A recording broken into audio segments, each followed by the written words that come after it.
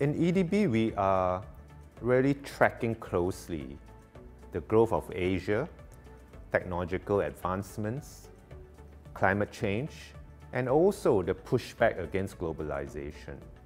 I have to say, agility is the most important because there's just so much volatility and unknowns that are being thrown in our direction, not just in Singapore, but around the world.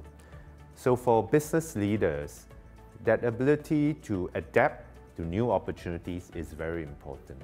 And it's also agility to deal with what I call contradictions in how you manage, because we are also in the midst of a fairly major change in our workforce.